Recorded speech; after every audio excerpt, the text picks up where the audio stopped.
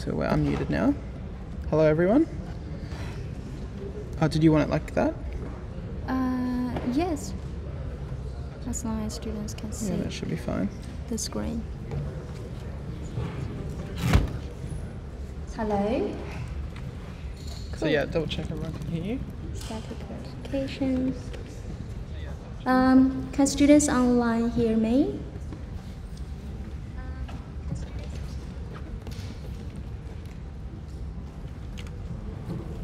Okay. Thank you. Hey, hello. Oops. Yeah, you gotta keep that close. Let me just. Can you hear me from the back? Okay, cool, great. Yeah, so welcome. Welcome to my first in-person lecture for COMP1531. Thank you so much. I'm really excited to be here. I've been waiting for this day for so long, so yeah. And I'm really grateful for your kind word from yesterday's online lecture. Really give me a lot of confidence. Yeah, so what are we going to talk about today? So today we are talking a little bit more about correctness. So in the lecture we had before, let me try to open WebCMS. And here is the list of our lectures. So, oops, it's here. Okay, so we are now at here, correctness. So we are going to, is it too small? What about now? Okay, cool. So we talked about dynamic verification before. So if you remember, during that lecture, we talked about how we do the testing, like blackboard testing. Like we test if the output is what we have expected to have. So we run the code and we test the output. So that is what we had talked about in that lecture, the dynamic verification. And today we are talking a little bit more, which is more about static verification. Okay, so yeah, just a very brief overview. Like, I hope you can understand like what we are going to talk about today. So now let's go to some more details. So first of all, static verification. Yeah, so in the dynamic verification, we run that code. However, it is good though. Like we can know whether the program or the code is working as what we want it to. However, there might be some risk, and the most important risk here we are talking about is the safety. So what if the code is not getting any errors? Okay, it's not having any output, or it's using our memory when it's running that code. So we might want to have some testing before we even run that code. So this is why we need to have some static verification. Like we test the code before we run it. Okay, so this is static verification. So more specifically, we will talk about type safety and Typescript, and we are going to see some examples. Yeah, so when we learn about JavaScript, like the syntax for JavaScript, you might have noticed that JavaScript do not have type, right? So we do not declare the type, and the code infer the type when there's the content or the info given to the parameter or whatever, the key or something. So there's no type in JavaScript. So how can we make sure we have type safety in JavaScript? Okay, so this is the background. So let's have a look at this code here. Does it look nice to you?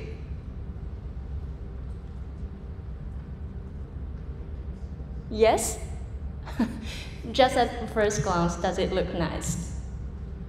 It looks nice to me, like when I first, before I look into the details, like I think what it's doing is we have a string and we repeat that string for repeat times.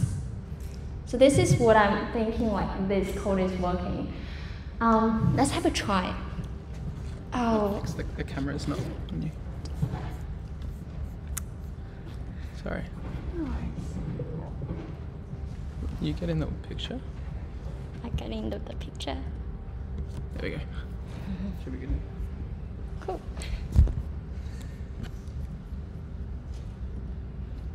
Okay. Where's my code? Oh, it's here.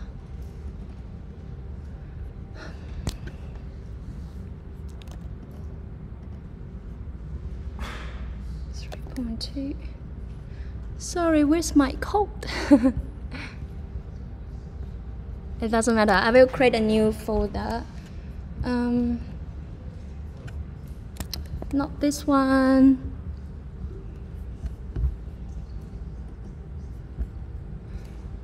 Okay.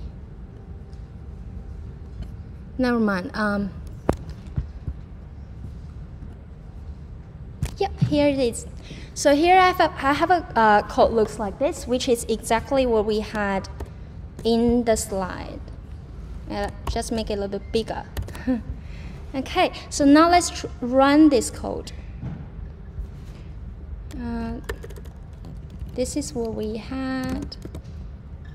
Oops, it's my code.js.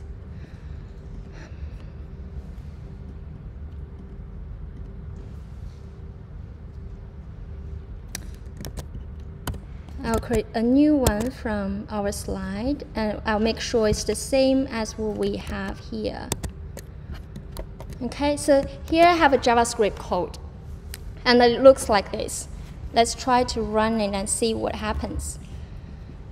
Let's go to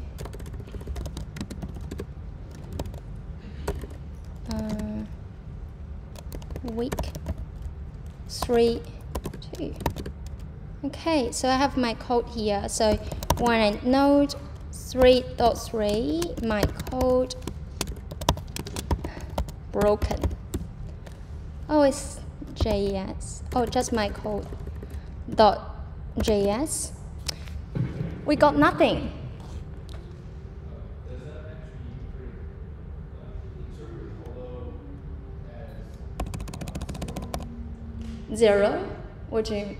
Like, because that actually happened to my app. So Uh-huh. does that, because the type is different, so does that interpret, because it takes hello where it's supposed to have. Yes. So does that actually give the default to 0? Uh-huh.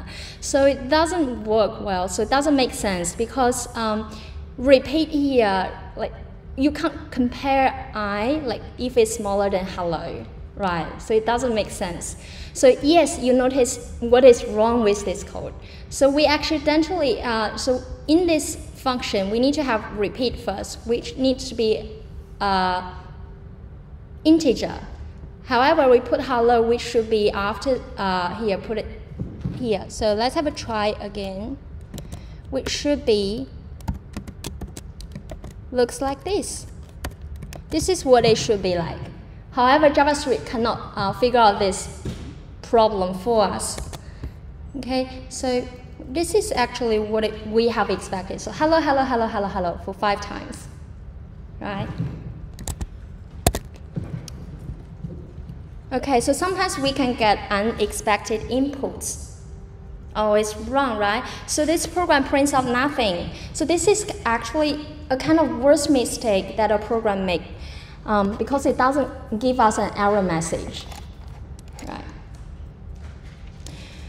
So static verification is a kind of analysis that before we run this code, it gives us some information like perhaps there's something wrong. Okay, so this is why we introduce some testing. So this is actually dynamic testing. So we add some extra code to check if the input is in proper type. You can see that we have, we check if the repeat is of tab number, and we check if a string here is of tab string. So this is only give us the error message when we run it. So it is dynamic verification. But we want to know this information before we even run it for tab safety. So what tab safety it actually does is preventing these matches between the actual and expected type of variables. Like what we had a mistake in the example we have seen. Okay, and C is type safe because we need to declare the type in C, right? When we learned that from 1511. However, in JavaScript, we do not declare that. So JavaScript is not type safety. So in another word, yeah.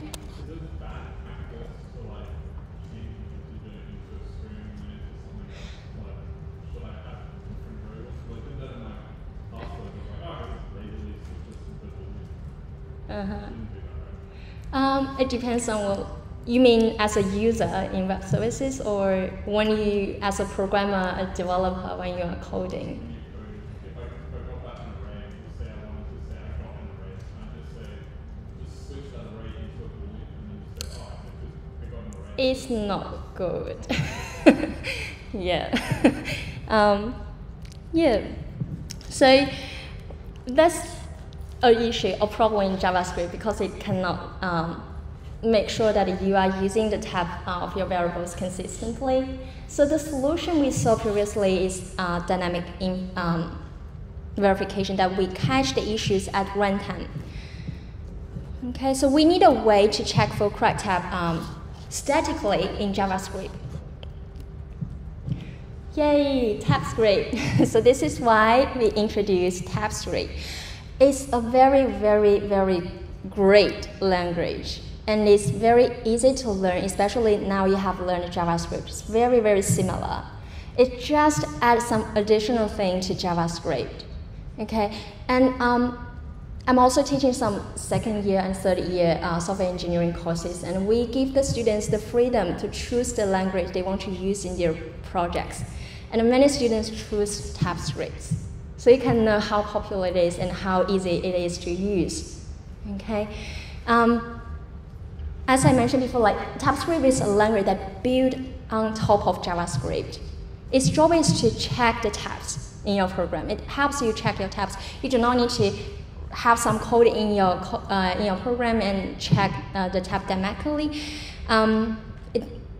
What it actually does is it checks your tabs and then transfer it into JavaScript and Node.js, use Node.js to run that JavaScript. So this is actually what it does. Okay, just some extra checking on top of JavaScript. So it's very easy to learn. Okay, so now we have this example here. So this is a Typescript example. But how do we run that? Do we still Node and 3.3 micro.ts? Can we do that? Have a guess.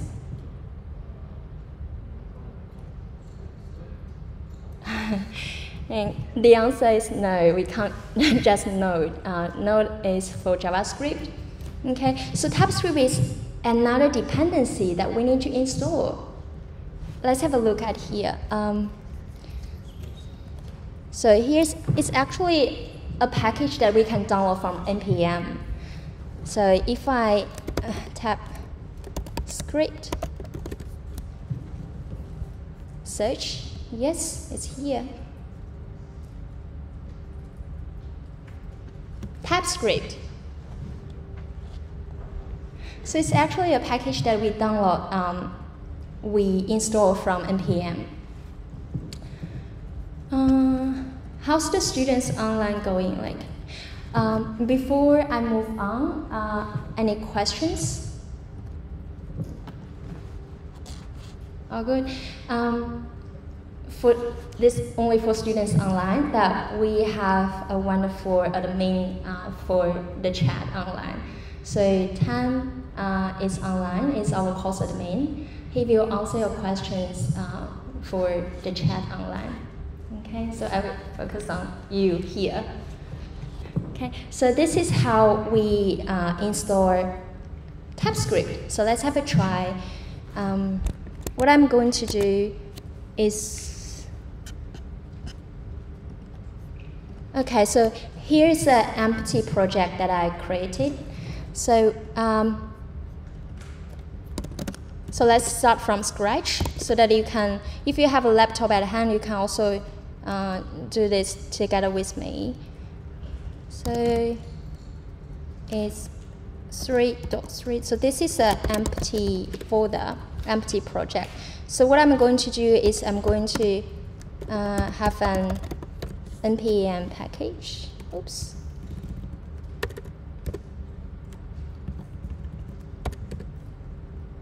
And package name, version, description, entry point, test command, git author. Yes, okay, cool. Now I have create a npm project. Here is empty, there's nothing. Now I'm going to install this Typescript dependency. So I copy this code from the slide and install it. Can you see the code from the back? Can you see the code from the projector from the back? Do you want me to make it a little bit bigger? Okay, bigger? Yes, okay, sure. Okay, so this is how we install Typescript. So let's go back to the slide. After we have installed the Typescript, we can run with JavaScript. So this is how we run it. So we have ts-node, and this is my code. So I need to have this code in my project. Okay, so I'm going to, it's called 3.3, my code. Rename.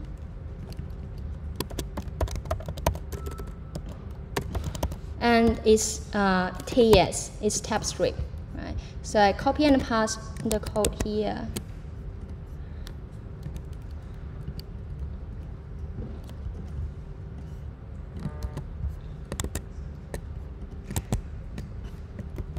Okay, great. So how we run that? So we can run from terminal here, and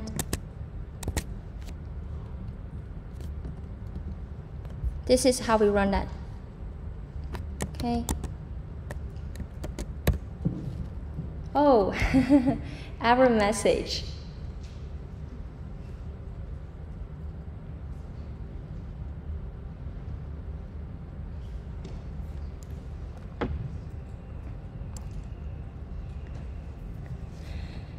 Yes,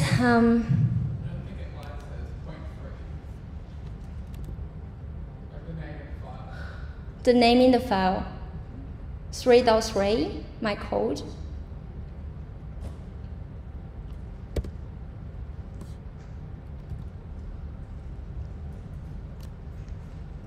Okay, so the reason that we can't just not end the code is because it's a dependency that we install. It's not an actual like program that we can call directly as we used to do with JavaScript. So it's like what we did before with JS test. So it's a library that we call from here. Okay, so this is why we call it like this. Okay.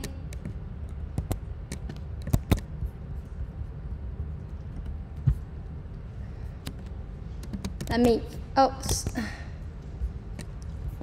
sorry, let me make it properly.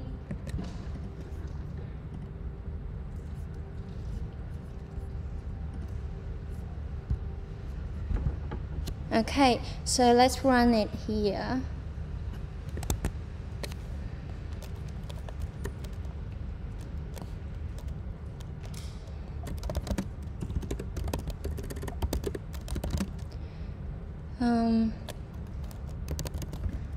Week 3.2. Okay, so let's run that code again. Yeah, so this is what is expected to get from this code. Okay, so this is how we run Typescript code. Okay, so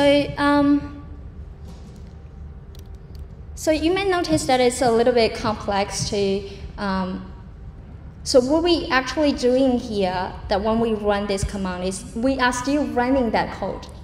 So we are not checking the code before we even run it. As you can see that we see an output, right? So this is what we get from the output. So we already got some here. So we already run that code. So what if we want to check that code before we even run it?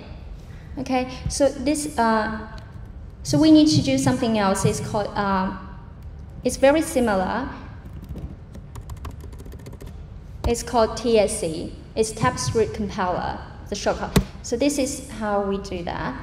So if there's no error message, meaning that this static verification has passed. So there's no error when we check that. So what if we make it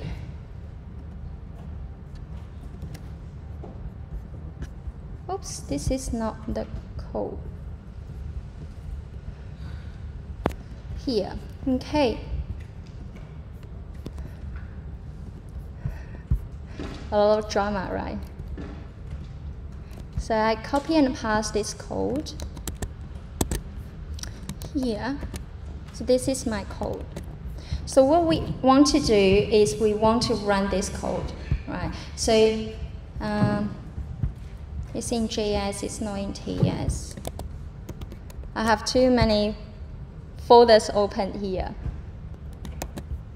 Okay. Let us try again. Yeah, it's output array. So here's a more simple example here. So we just want to get the sum of 1 and 2, and this is what we get. Okay, it's array. Okay, so what if we have some error? So I should have a number input here for the sum function. So what if I accidentally have a string? So I have an A here. So what will happen? So when I run from the terminal, yeah, here's the error message. Okay, so this is when I run this script, but I still run that. So I want to get this error message before I run that. So I use TSC instead. Yeah, give me this error message, right? It shows that the argument of type string is not assignable to parameter of type number. Right, so they test this code for the types before they run it. Yep. Is there a shortcut? We use type TSC. Good question. Yes, we do have some shortcut, but it's not just TSC, but we can do that. Similarly, let's have a look here. So what we can do is in this package.json file. Yeah, remember that we did similar things for JS testing before. So we can have something like TSC in the script here. Okay, so we can have TSC, and this will run this TSC script in this package in my NPM project. Okay, so let's have a try like how this works. So this is what we used to have, right? ts-node and this code file, so this Typescript file. Okay, so instead we can have, we can remove these long lines here. So we can have npm run ts-node.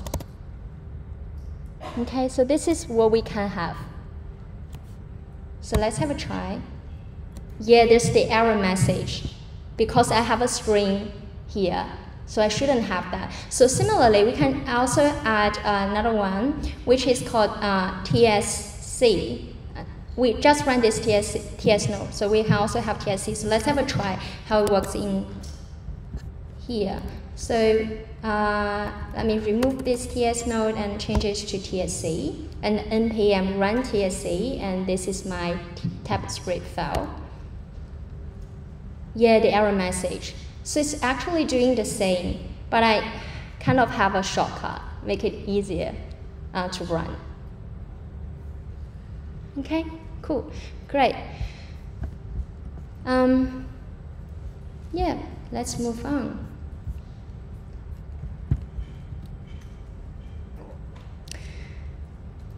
Yeah, we have installed that, we have run the code. Okay, so we have in the slide, you might be a little bit confused, like why we have no implicit any here.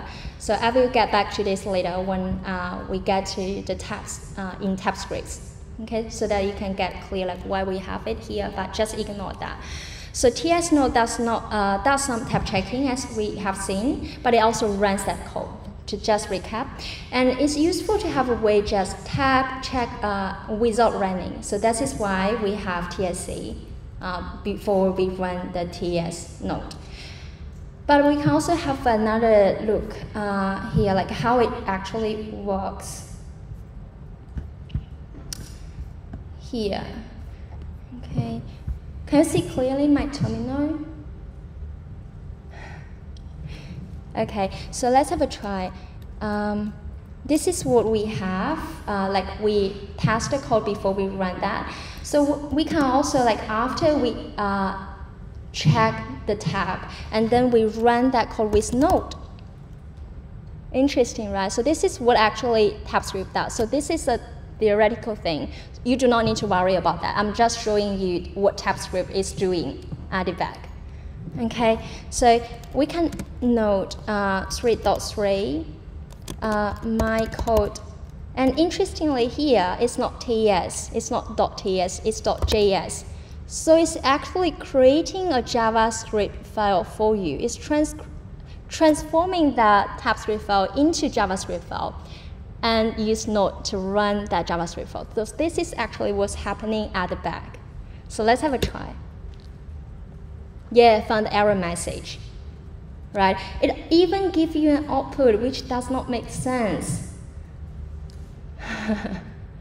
right? But it at least tells you that here you have an error, okay? But this is what is actually run at the back. But you don't need to worry about that. You just npm run TS node and file, the Typescript file. What's that? So scary. Okay, so cool. So we have already added this in our package.json file, right? So I have shown you here so that we can npm run TS node and npm run TSC. Okay. So you can also do that. You can add that to your package.json file. So now let's try something else. Let's try to use TSC on a program that has tab errors in it.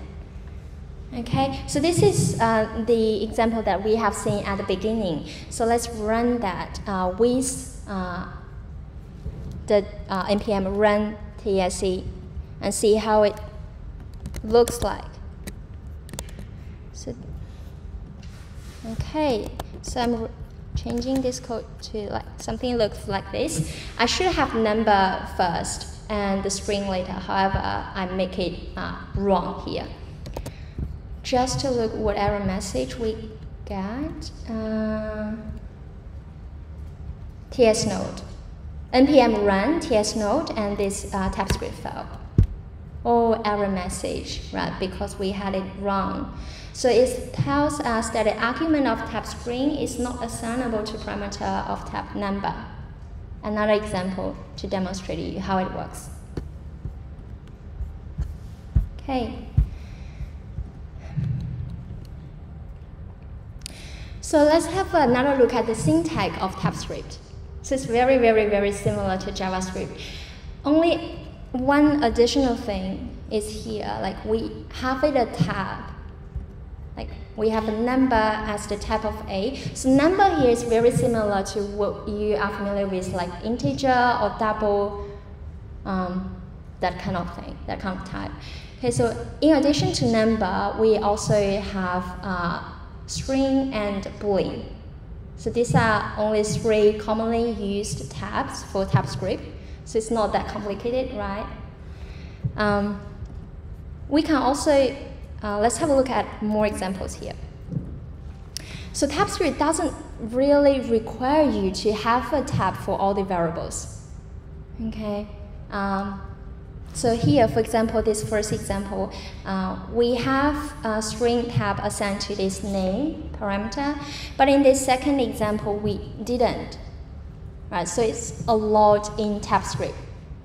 So you can assign it, you can declare the type when you find it necessary, but you can also do not declare the type. However, here in this second example, you already this name had a value which is hidden.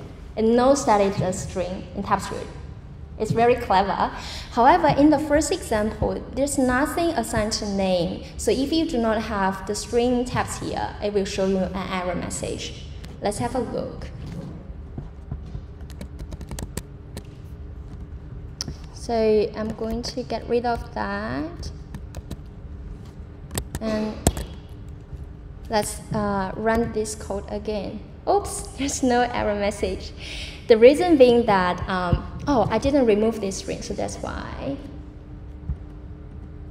So what if I do not declare a tab for it? Yes, this is what I was expected. So the parameter name implicitly has an any tab. Okay, so this is, you might not understand what is an any tab, but we'll go deeper into it in a very soon. But you should know that for now that sometimes it's allowed to have no tab, but sometimes it doesn't. Yep. So you really need to declare the types as arguments for function? It depends. Like for example, in this second example, oops, it's not this. Here, this name already is assigned with a value, so that it's clear that what is the type for this name variable, so that it's okay that we do not declare that type. But for this first example, we cannot know that it's no value assigned to this name, so that we need to declare the type for Typescript. Good. Cool. Okay, so now we are going to have a look at more examples of how Typescript looks like. So there are only three basic tabs in Typescript, which are string, number, and boolean. And sometimes we even allow functions to accept multiple of these. We'll see example. No stress, okay? And also, we are going to see quite a lot of examples and a lot of code, like how Typescript works. You do not need to stress about that. Okay, so these are just very interesting examples. Okay, so in this course, we only touched the very basic things about Typescript, but it's very useful for you to learn Typescript. It's a very strong language. Okay, so let's have a look at this very first one. I'm going to put that into my code again. And I run it. Yep, nothing, because I didn't console log anything. So it makes sense, right? So this is something additional we have seen here. So we also assigned a tab to the output. Right? So this is how we assign the declare the tab of output. It's very similar to C, is it? And this is we return hello name. So we can have another try. Console log hello.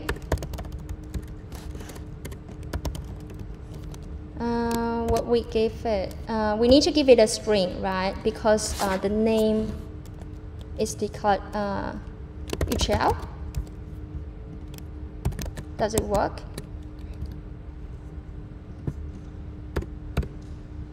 Yay, hello Yuchao.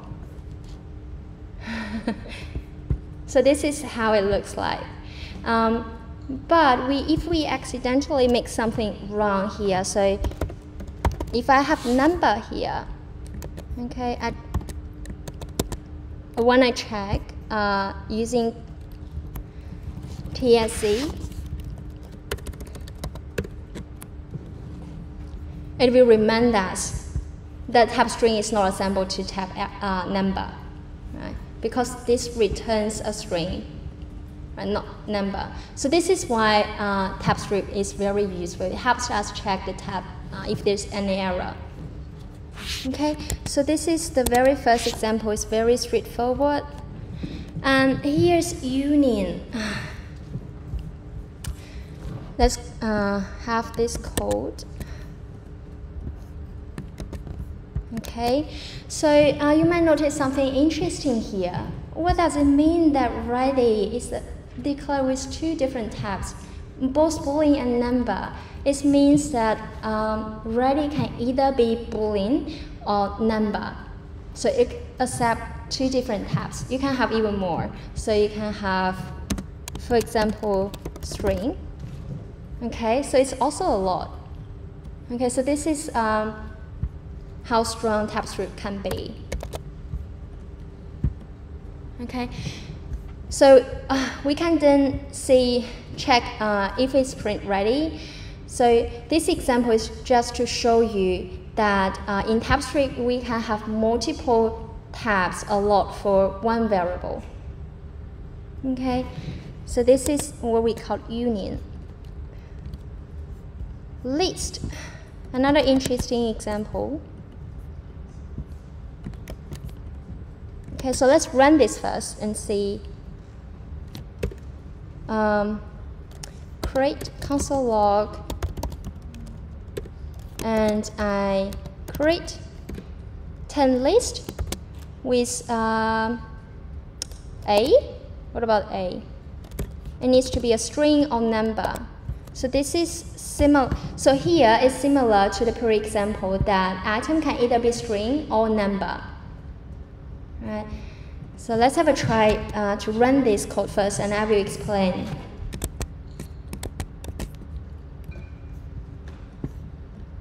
Okay. Oops, we got nothing. The reason is that it's TSC, it's not TS node. Cool, this is what we got. We got a list, right? It's an array. Okay. So this is how it looks like. So we declare the type of it as an array, and it can be either string or number. So let's have another example. What if it's 0? It's a number. A list of zeros. Right? Any questions? Yep.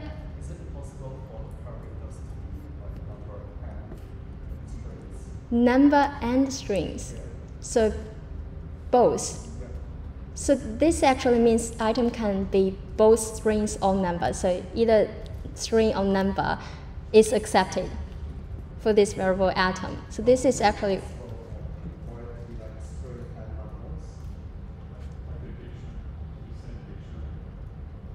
dictionary. Oh, a string linked to a number. Yeah, I should be able to. But you need to, like, what is it? What do you mean that you add 0 and then A, 0 and A, 0 and A?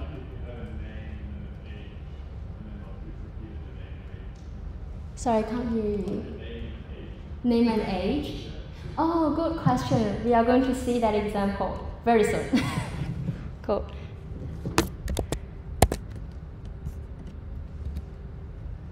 Okay, cool. So we can declare a new tab. So for example, before we had this item can be either string or number, right? So we can declare a new tab. It's called list item, so that we can use this tab later when you declare a parameter later. So we define a new tab. It can. So for example, here.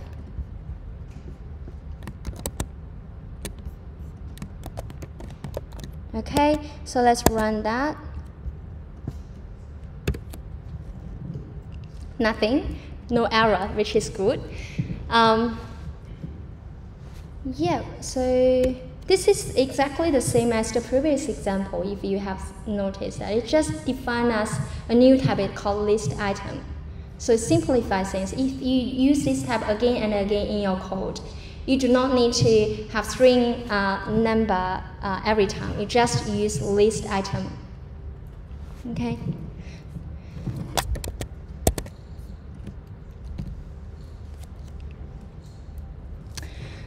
Okay, so one more example here. So this is the what do you ask, like name and age example. Let's have a look.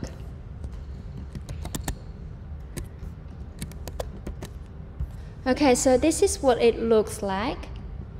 So the reason that, so this example is going to show you optional inputs from a function.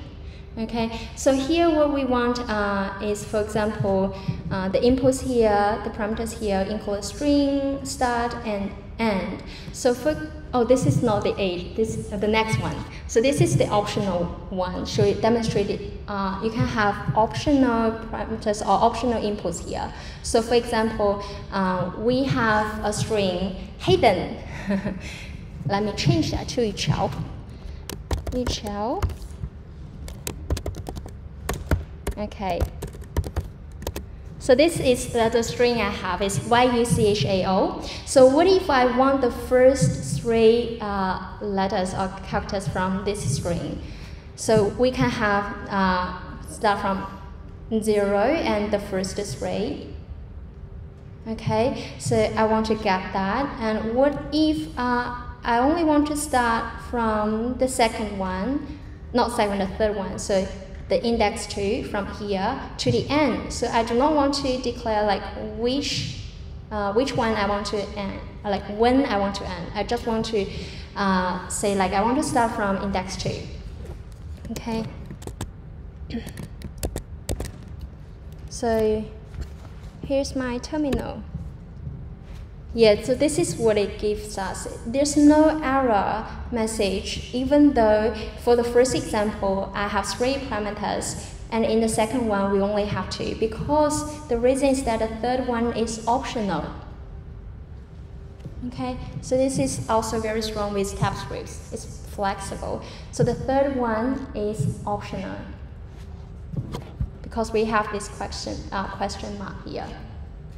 But you need at least to have 2, because these 2, the first 2, are not optional.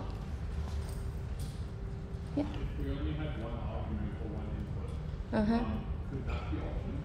Or does it have to be more than one and one is option? Like if I just send one thing in and then that's cool.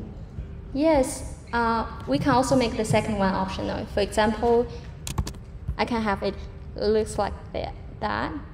Or I can't, for this example, I can't, because I will be using this in this code here. But if, so the reason is that the third one can be optional in this one, is I can use either AND or string length as the, to define this modified AND. Okay, but I do need to use the value of start in this code. However, if it's optional for me to use the value of start in this code, I can also make the second one optional. Right? Cool.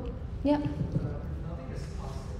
What is the value of n? And. Yeah, so if nothing is constant. There's no value of n. Just nothing, because you can have either n or string length. So if there's no n, you can use the string length value assigned to modified n.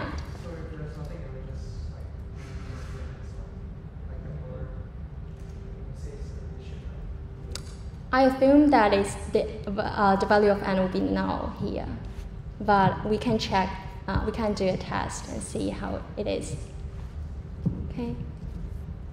How would we modify n if, let's just say, like, constant n and a string? How would we, like, know, oh, which one should I choose n or should I choose string of n?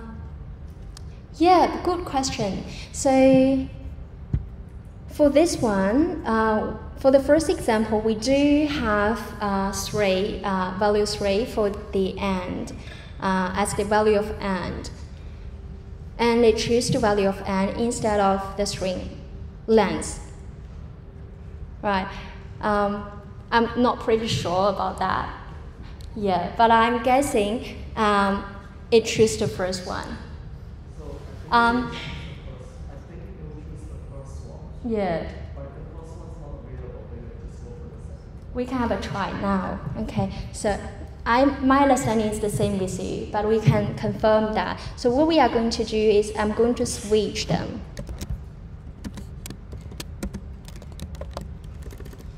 And see how it works. Do you think it will work?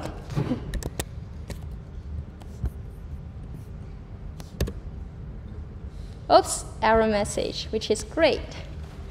Okay, so let's come back to this later. Okay, so let's have a look at, so the key here is that it can be optional. Okay, so the key for this example is that it can have optional. So the next one is object. So this is the name, age, and hat one. So it's similar to JavaScript, right? So we have objects in JavaScript, and we can also declare a tab. Looks very similar to object in JavaScript. But here, the keys here can also be optional. Okay, so when we define a tab as person, and there are name, age, and hat in it, and some of them can also be optional. So let's have a try.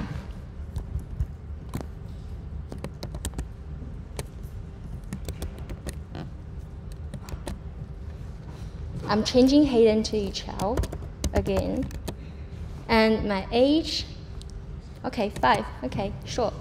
So what if we console log it? Console log person. Okay, so let's have a try. Yeah, so this is what we get. So this is what we console logged. Okay, so the tab person, and we assign it a value with name, and then we add another one, which is age. So person now have a name and an age. But we can also add more. So for example, we can have person hat, randomly 10. Okay, so this is what we got. So we got an additional hat value here.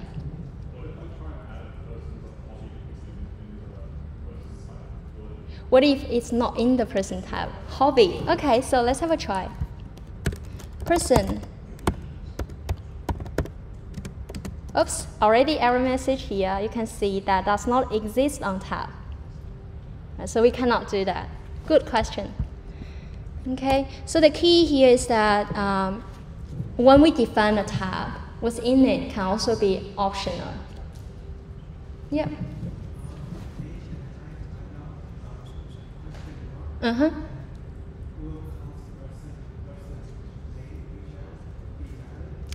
So let's repeat this question for those online. So the question is that if we do not have question mark here for age, for example, and we do not give it a value for age, what will happen? Already error message here. Right, you can see that property age is missing in this tab because it's required, it's not optional. Right? Any other questions till now? Are you all good? Cool. You can see that how strong Typescript is and how flexible it is. Okay, it's very easy to use. It's very similar to JavaScript. Okay. So let's move on to the next one. Cool. This is also a very interesting example. So let's have it in the code.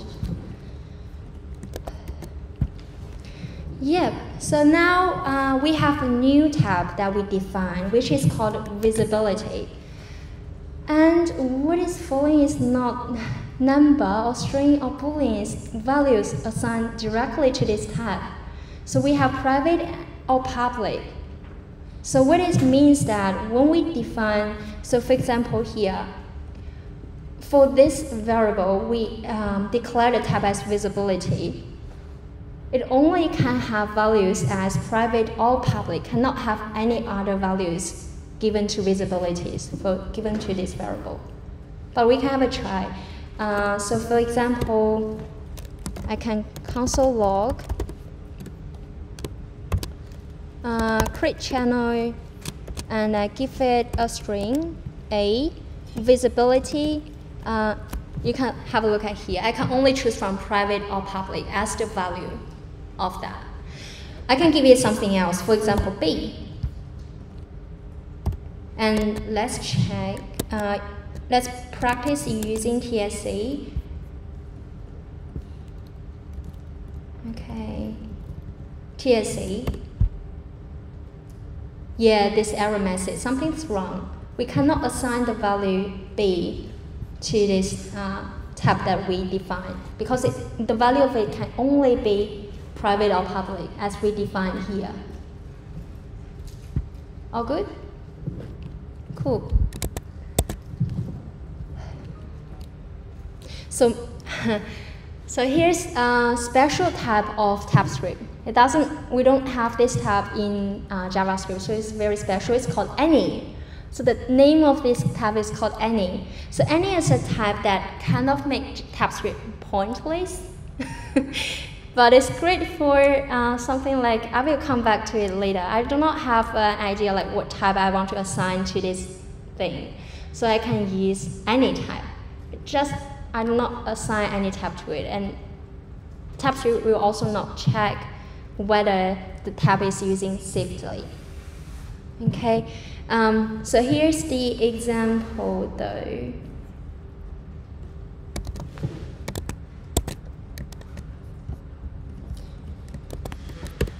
Okay, so here's the example. So all the variables here I declared as any type. Okay, so let's run it and see how it looks like. Oh, TSC, run. TS node. Oops, a lot of error messages here. Oh, the reason is that I didn't save this file. Okay, works well. So any tab works well here. Right. However, anytime the any tab sometimes can cause issue because it's not tab safety. The reason that we use Typescript is for tab safety. But for any, like we are not declaring any type for the variables. It's not tab safety. So sometimes when we use any type can cause issues. So the way that we check whether there's any variable that parameter we use in our code is use any tab, or we do not declare any tab to it is yep, it cannot find the error because any tab is allowed in Typescript. But sometimes we want to avoid having any tab in it. So then we are going to use, so we have seen something before that I said I will come back to it later, which is, oh, where is it? I promised I will come back to that. Yes, it's here. Is this dash no implicit any? Okay, so it will check for us if there's any used in our code.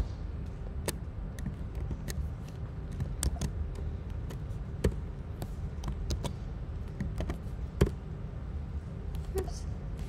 What's going on? Yes.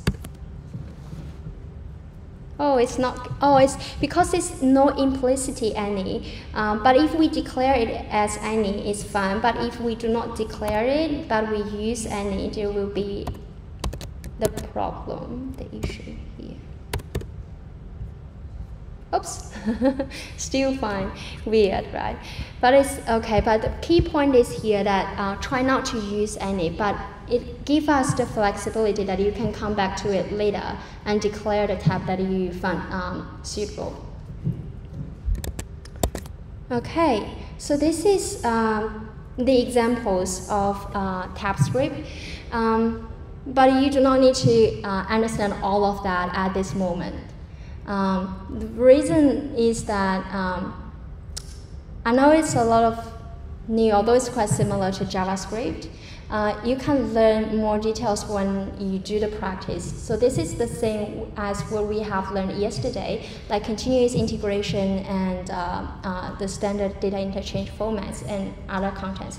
So when you are in the labs and when you are doing the projects, you are going to practice that so you can understand those better. So for now, you just need to know like Typescript is tab safety. It helps check the tabs in our JavaScript code. Okay, it's very similar to JavaScript as well. And JavaScript is not tab safety. Yep. When you declare an array of collective structures, would you have to declare the type or not? Sorry, your question again? Like when you declare an array in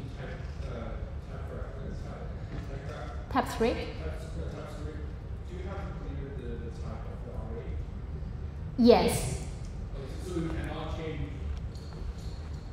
For example, if I have an array of integers, I cannot put characters in that right? Yes, you can't. And by the way, there's no integer in Typescript. We call it number. Yes.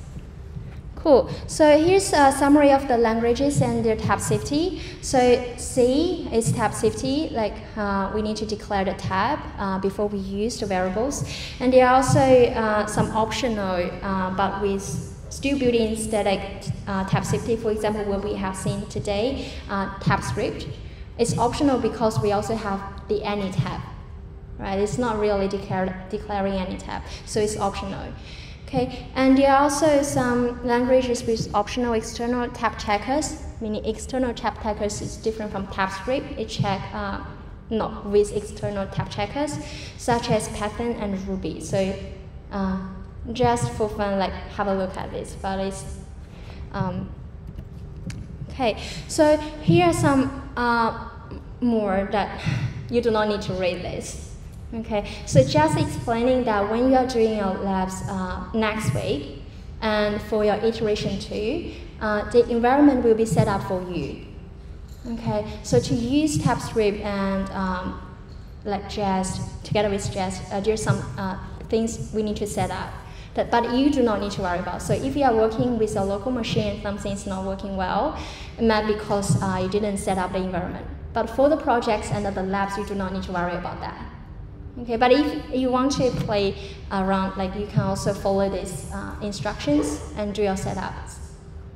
Okay, but you do not need to worry about that. So yesterday we talked about CI and we added script npm run test in our YAML file. Similarly, we can also have npm run tsc to do the testing for us. So this is doing the static verification for you automatically when you commit something. Okay, in GitLab, the CI service will do this for you. Okay, automatically check that for you.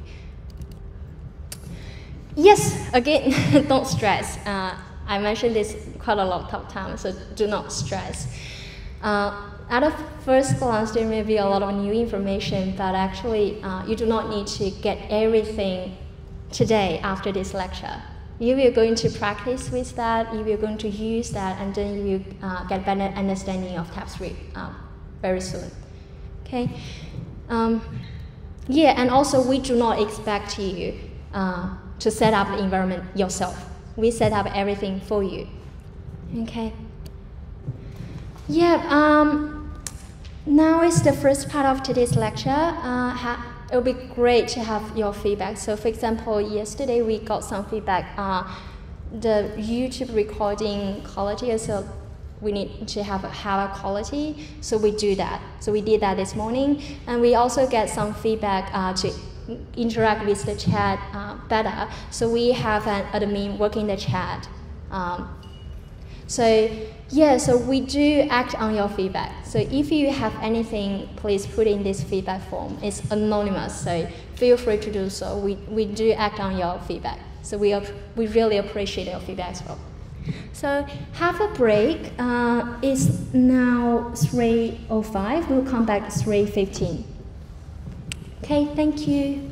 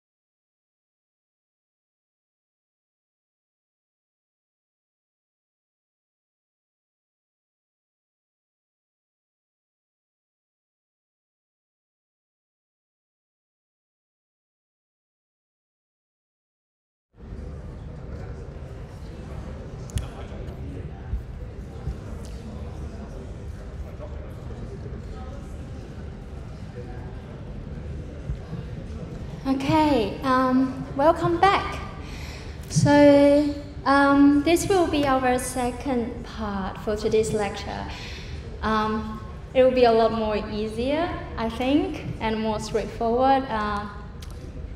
So it's also about correctness. It's also about, it's relevant to static verification. So what we are trying to do is still check our code before we run it. Okay, so this is, so we can't manually fix our style forever. So linting is about our code style. So for example, if you have too many blank space somewhere, if you have a super long line in your code, it's not easy to read, right? And it's also not easy, it also makes us hard to find potential errors. So the style does matter. So this lecture will be about our coding style. Okay, so we are going to introduce some concept called linting and also some tool to help us with our code style. Okay, so this is similar to what we had talked about earlier, like we do JS test to test our code for us, although dynamically, and we also had static verification that we talked a little bit earlier that automatically test our tabs for us. So the key point is here, if we want to have, so as a software engineer or as a team or group or organization of software engineers, we want to scale the process. We want to make things easier for us, right? So we want to do the check or the test automatically for us. Okay, so yeah, coding style. So this is super, super important. Although like many of us do not pay much attention to that, we might pay more attention to the syntax, pay more attention to the algorithm, to the logic. However, the style, the coding style is also very, very important. Like when I was working as a tutor for database system course 3311, I was marking the assignment. I usually saw like horrible code. Like, although the code passed auto testing, but it's really hard to read. And also there are sometimes the auto test returns some errors. And I was trying to read that code and figure out why and how to help the students solve that issue. Sometimes the code is really, really hard to read. So when you are coding, do remember the style. It's very important, especially when you are working in a team, okay?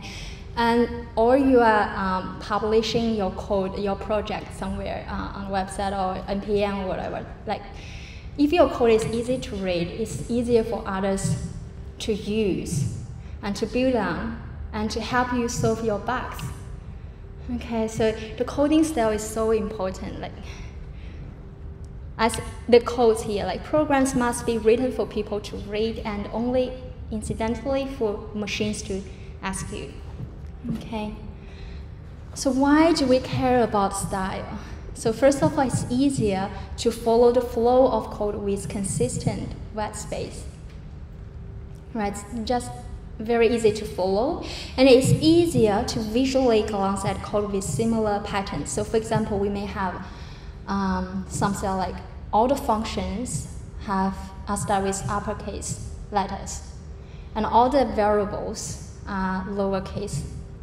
Or just an example, just be consistent. So consistency helps us to visually glance at the code.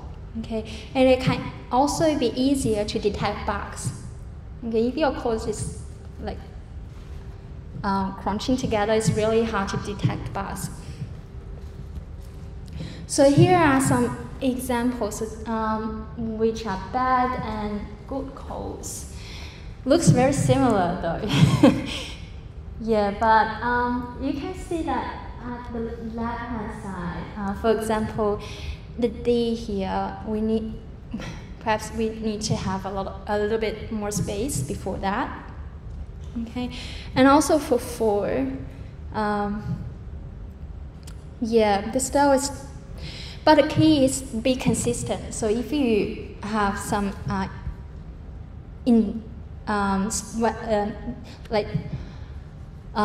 for spaces here, it's better to be consistent in your code.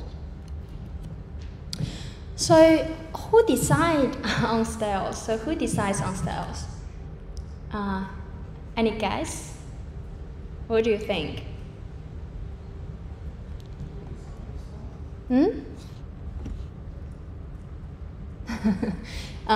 So it really depends, actually. So for example, when you are learning at university in your courses, the course may have some structure or style defined for you that you just need to follow that. Okay, and when you are leaving university, when you are working in your organization may have a standard style that you need to follow. Okay, but there are also some style guides set by some large organizations such as Google or Facebook or Microsoft. Okay, so in COMP1531, in this code, we use standard style guides, and we also provide them to you. Okay, so here, so this is, so linter. What is linter? It helps us enforcing our styles. Okay, so we want to scale.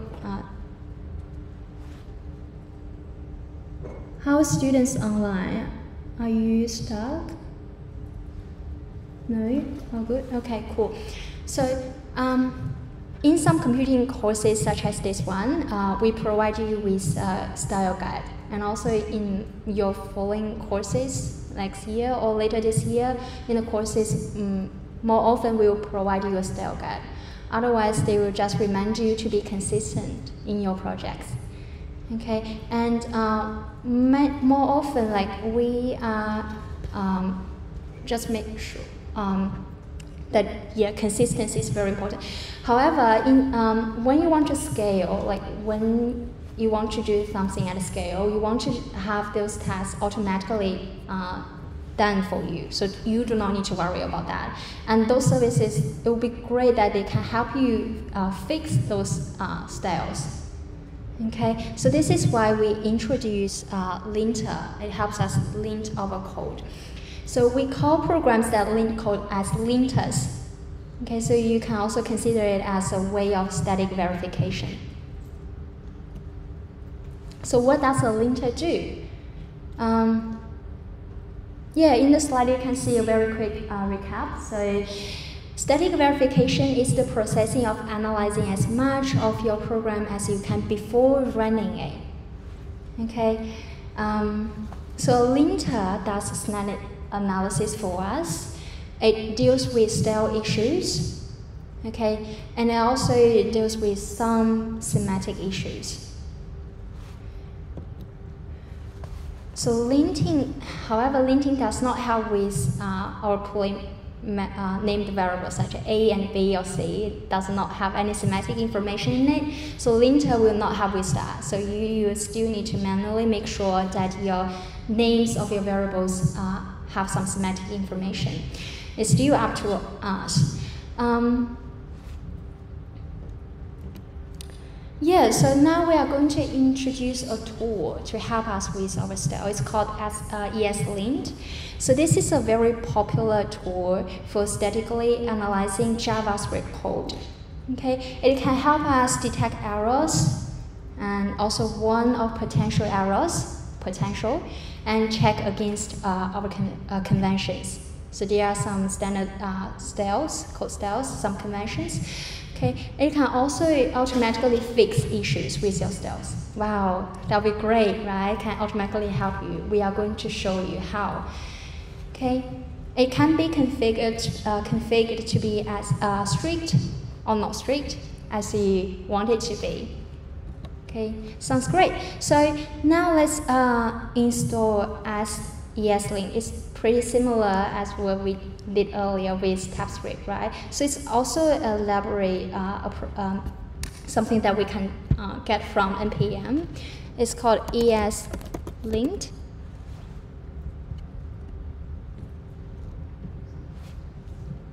Yes, it's here. You can still see that it's very, very popular, right? Okay, so let's try install it. So how?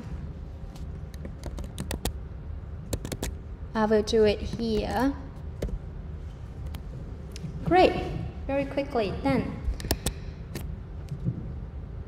Okay, so Eslint determines what is and isn't okay by looking at this file. Okay, so there's a hidden file called .eslint. So let me show you.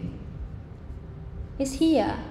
Like I didn't have that before, but after I installed that package from npm, I got this hidden file, and it looks like this. Alright. So because I have installed this before, on my laptop, but if you want to have that on your laptop, there's some steps that you need to follow. But in our course, same, in your labs or your projects, you do not need to worry about that. Everything is set up for you. Okay, you only need to know how to use that to help you with your code style. Okay, no stress again.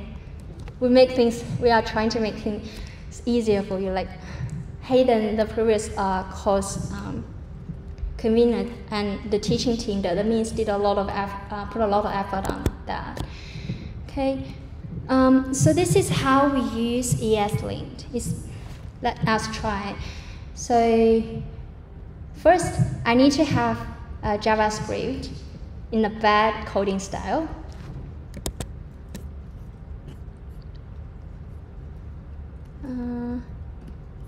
It's here. Look at this code. Okay, so let's try and see what happens. So it's very similar as what we used before for. Okay, so let's have a try. Oops, so many errors. And all of these errors are about coding style. So let's have a look.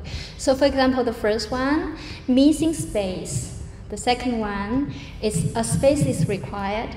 The third one, missing space. Extra semicolons, extra semicolon, and expected indentations. Yeah, so it helps you check your code. So let's try to fix some of the style issues here. So for example, missing space before function, parentheses. So is it here? I add a space here. And I run this eslint command again. Yeah, the first error is solved. Okay, and it also be very easy to use, that it shows you where the error is. So for example, this first one is in the second line. It's this line here. Says a space is required after this comma. So I add a comma here and I save this file and I check again. Okay, one more error solved. So it's very clear and very easy to use. It helps you check all the stale errors in your code. Okay? If nothing prints on the terminal, your file is all good, meaning that it's good, like your code style is good. Some semantic issues need to be fixed manually, but style issues can be fixed. Okay, so how can we automatically fixing the style issues? Okay, so we add this -- fix flag. Let's try that and see how it looks like.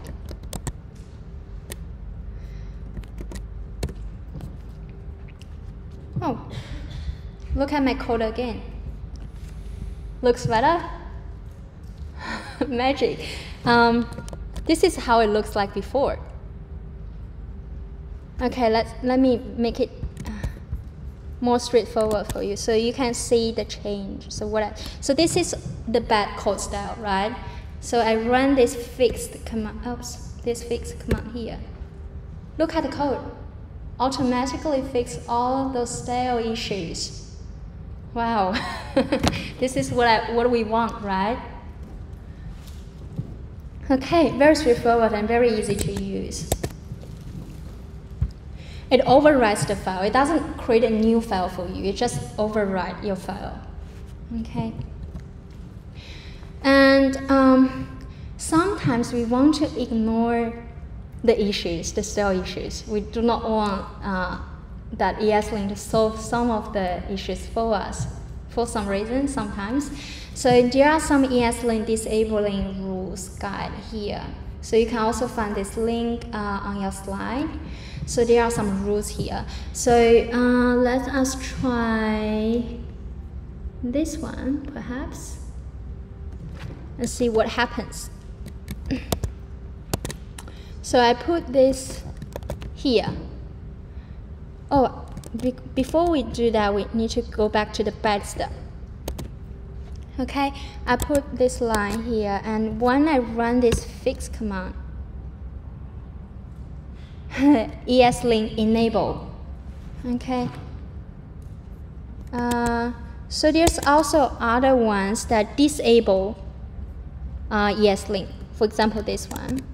So what I'm going to do, go back to this bed style and put Eslint disable here, and I run the fix command. Nothing changed. It disabled Eslint. So if you have a file that you do not want Eslint to change your styles, change anything, you can put this line here. It won't check this code for any styling issues. Okay, so what if I want to fix all the styling issues except a specific line? What should we do? So there are also something that we can use. This one, disable next line. Okay, so what we do is we remove this one and we put this line here, Eslint disable next line, and we try. All the other lines have been fixed except this one. It's very, very useful. Yep. Why is the brackets below before? I always thought the brackets come up before. Yes, you are right. It would be better. However, Eslint can do most of the things for us, but it cannot do all. Yeah, but it's already fixed most of the issues for us, right? It looks much better. Okay, so this is how we use that.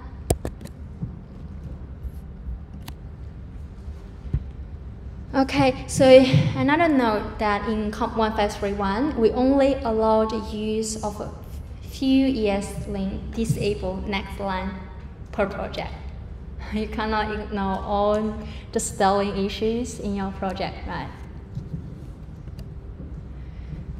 Okay, so to make it easier, like what we done before, we can also add these scripts to your JSON file, so package JSON file. So here, what it does is it checks all the files in the folder, in this folder. So for example, let us add this to our package JSON file.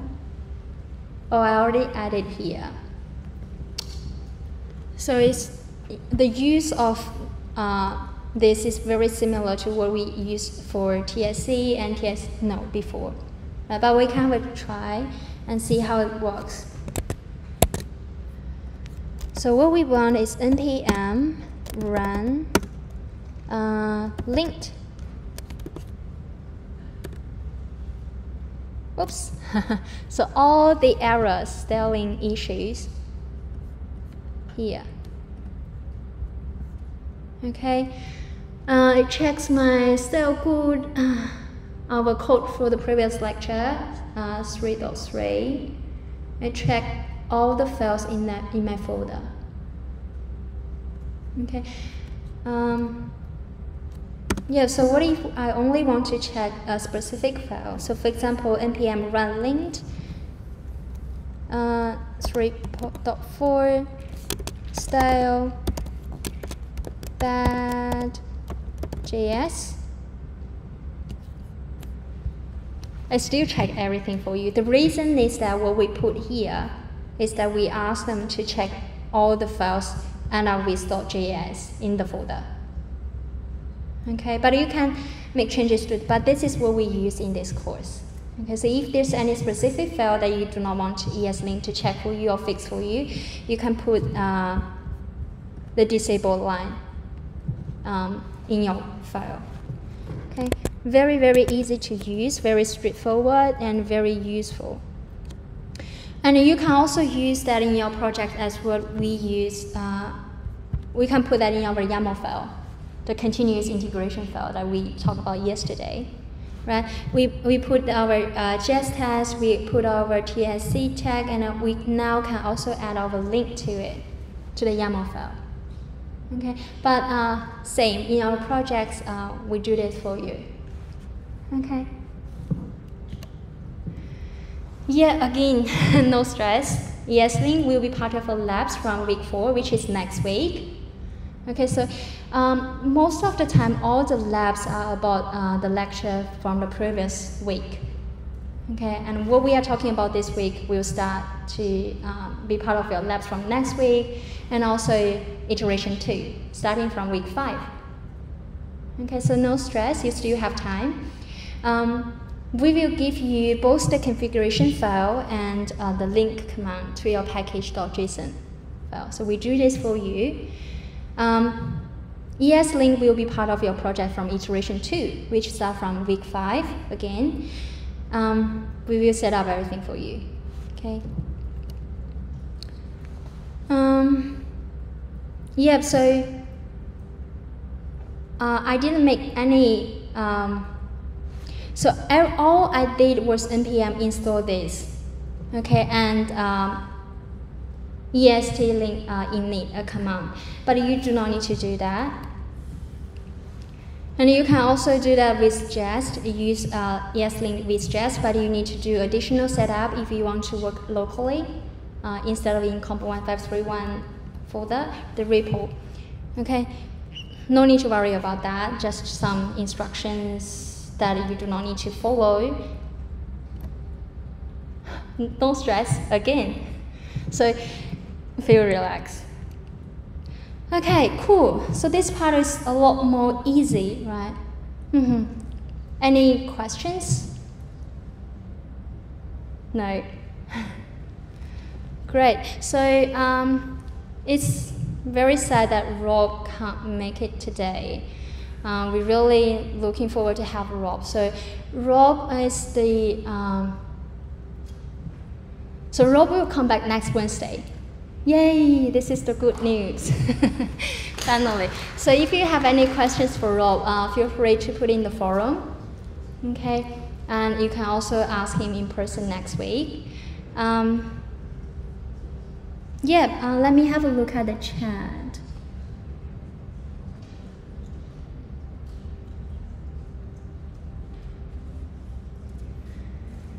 Yeah, they're asking about the setup, but you do not need to worry about that.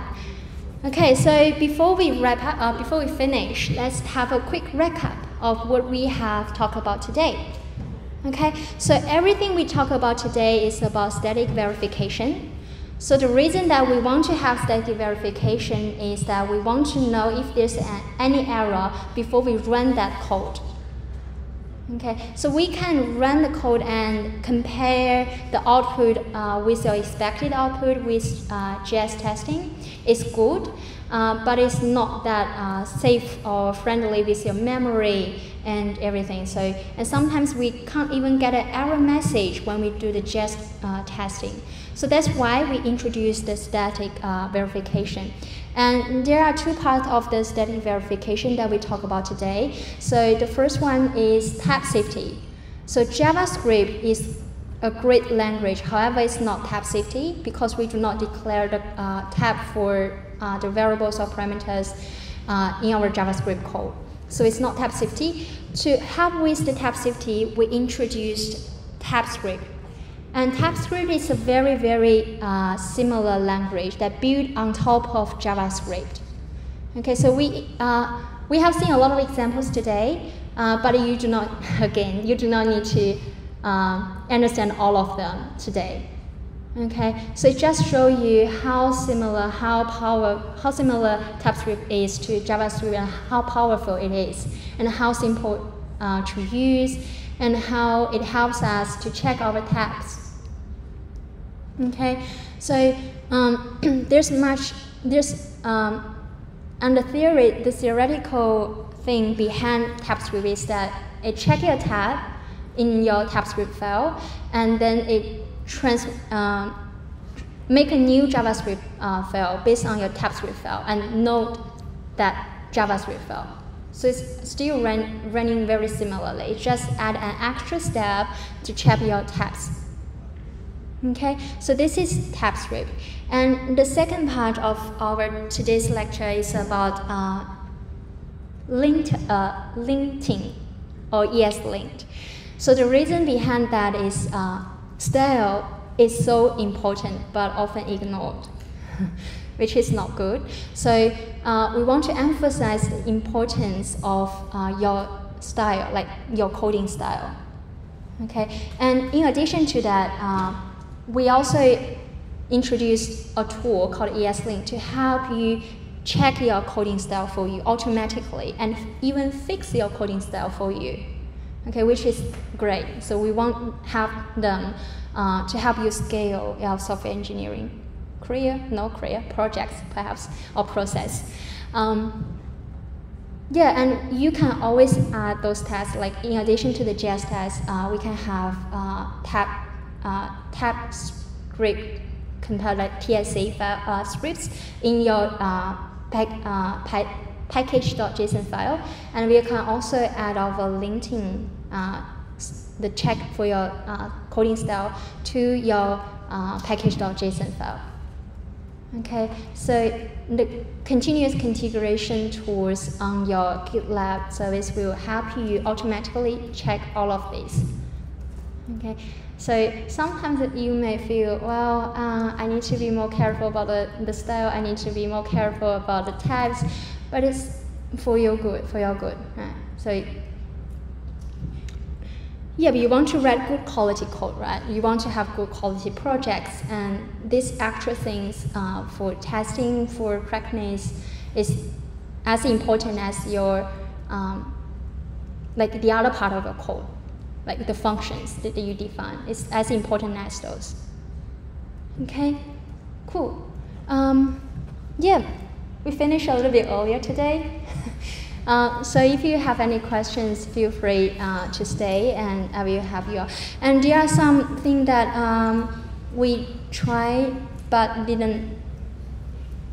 So if you have any extra question, you can also put it on the forum. That we have more than 200 queries on the forum, which is great. Like, you are being very active as a very active learner, which is great. If you have any issue with your projects or your labs, you can always reach out to your tutors and your lab assistant. You can also go to our help sessions. So we have scheduled a lot of help sessions each week. So feel free to use them, make good use of those help sessions. So if there's any issue that your tutors or those in the help session cannot help you with, you can email us. Okay. Oh, one more thing is that we have some students with ELP. Some of them have reached out to us, but some haven't. So if you have an ELP, please reach out to us, and we can discuss how we can help you, how we can support you. The last thing is feedback. Feedback is so important to us, and also I think it's also important for you. We always work on your feedback, always. Okay, so we improve every week to meet your learning needs. Okay, all good. Thank you so much.